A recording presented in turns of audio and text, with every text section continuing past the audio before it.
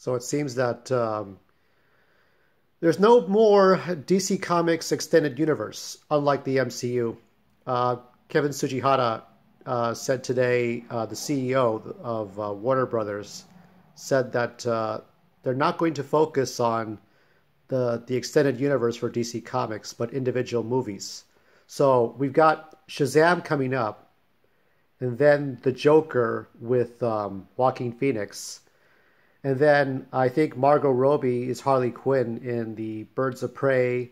And then we got the Wonder Woman 1984 sequel, and on and on and on. Let me take a small water break here. This is good water. So I bought Justice League earlier this year, and I really liked it. I didn't like Steppenwolf. I thought Steppenwolf was a rough draft of what a good villain could have been. I wrote a fan fiction about the minions of Darkseid kind of operate like the last season. If you remember the last season of Smallville, how you had Steppenwolf and D-Sod. I don't know if it was Steppenwolf. I think it was Granny Goodness, D-Sod, and someone else. You had three minions of Darkseid. You kind of saw Darkseid in a Phantom Crow form, but I think if it was more like the movie, if you split the difference between the Smallville version of Apocalypse and what you saw in Justice League, you would have had a much better villain.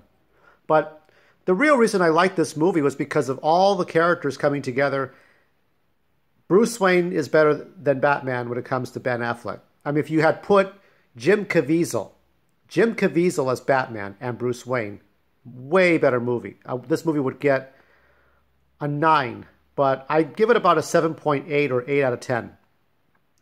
So this is like the only real, hardcore, other than Batman versus Superman, this is the real result of trying to do a DCEU. But I still think that this movie deserves a sequel.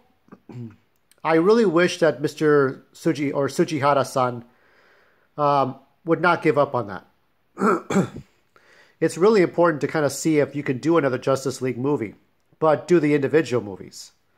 The point is not to try too hard. When they started out with Iron Man with Robert Downey Jr., this was before Disney took over, and there were not so many thoughts of connecting the characters. You had Hulk with Ed Norton, the Incredible Hulk with Ed Norton, which is supposedly in continuity. And then you had the Avengers. Well, actually, let's see. You had Thor, but I think it wasn't until maybe it was Iron Man 2. You had Nick Fury, Samuel L. Jackson, the connection between him going between all the superheroes. Captain America, the first Avenger, and then Thor, the Dark World, and then Avengers. So that was sort of a happy accident that Marvel got to where they are today. But I think that given enough time, a DCEU is possible and probable if you work on these individual superheroes.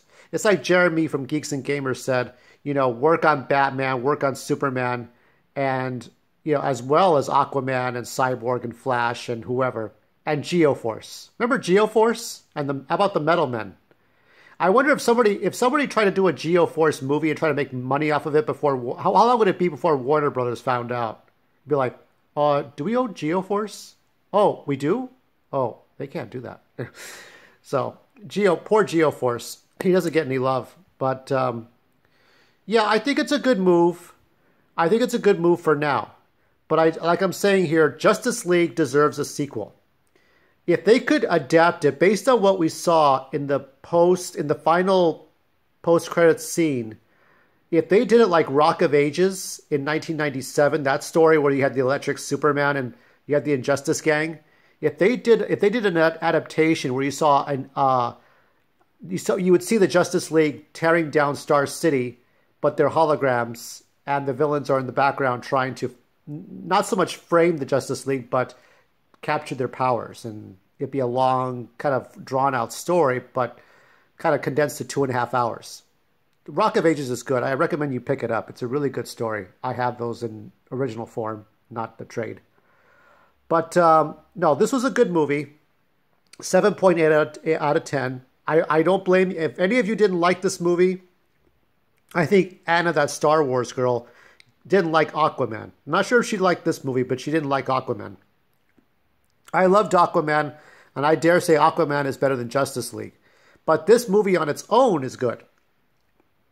And you have to go back, Warner Brothers, I would say, you have to go back and look at what made that movie work and what didn't work, and then see about making a sequel.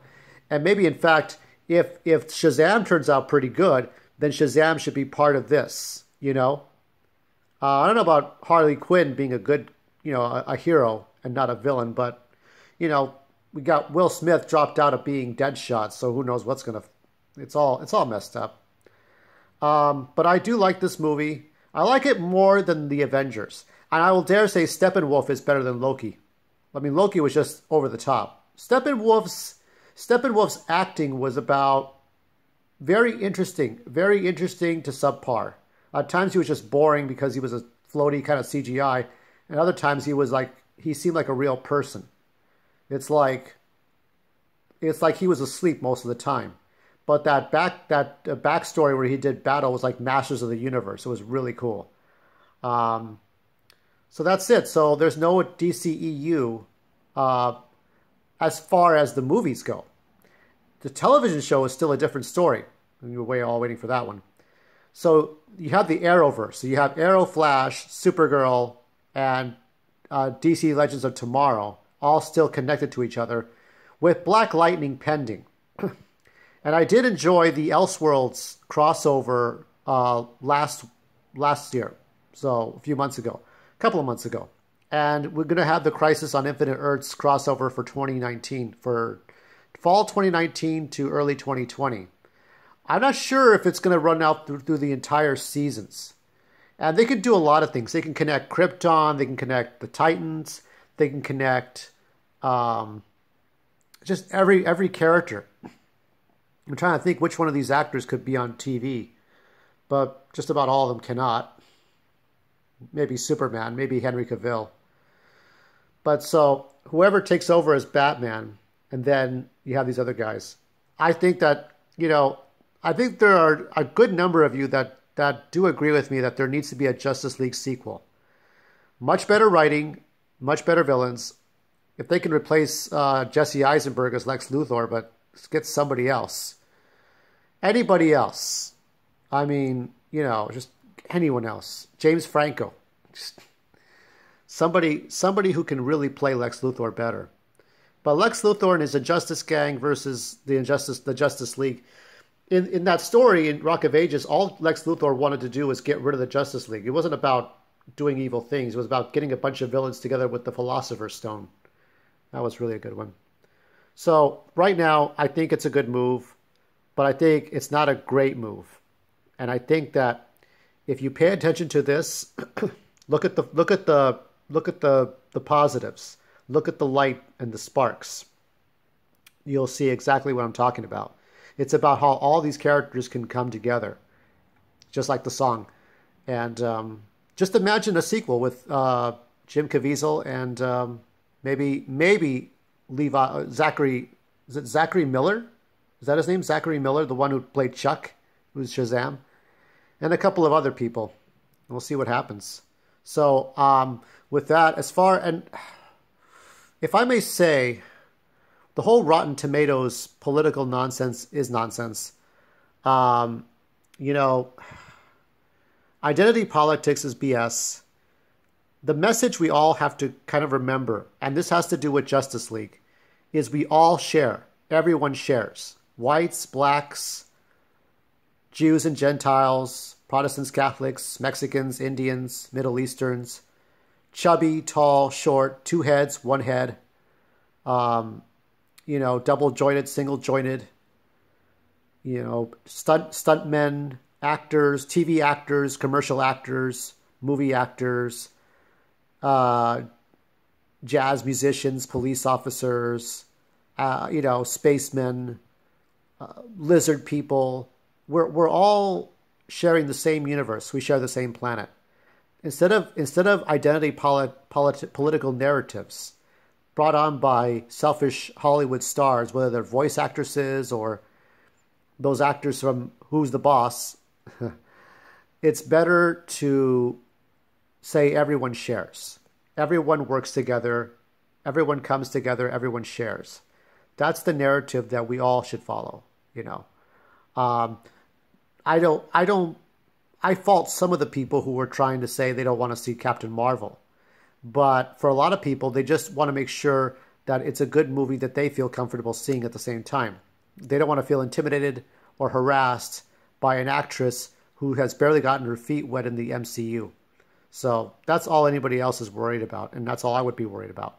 But I'm not looking forward to Captain Marvel, to be honest with you. I'm looking more forward to Dark Phoenix, because that's going to be the last X-Men movie where they can say fuck and shit and asshole and motherfucker and flip off, give the bird and do all kinds of stuff. And so you got to get those fuck yous and motherfuckers out of the way, because once this X-Men movie is put up there on the screen and Disney gets a hold of it, that's it. You got to say mother truckers and bleep you. You know, it's like, oh, wow, what happened to our X-Men movies? I bet you they're going to try to use the same actors. Once Disney gets a hold of Fox, they're going to use the same actors from the First Class crew. Get James McAvoy. Maybe. I think James McAvoy said he's going to drop out of X-Men, but I'm not sure. A lot of gossip. A lot of things going on. So watch Justice League. Keep an eye out for the stars. And everybody come together. Everybody shares. Forget anything else. That's all you need to know. I mean, one lecture from Clayton Moore, the Lone Ranger, would put Brie Larson in her place. And when we watch movies we love and we see a shared universe, whether it's through 10 years or 5 years of movies, the real reward is the interconnectivity. That's it. So let's keep our fingers crossed for a Justice League sequel. Let's see how Crisis does for the Arrowverse, and let's look out for more superhero stuff. Hopefully Geoforce or the Metal Men.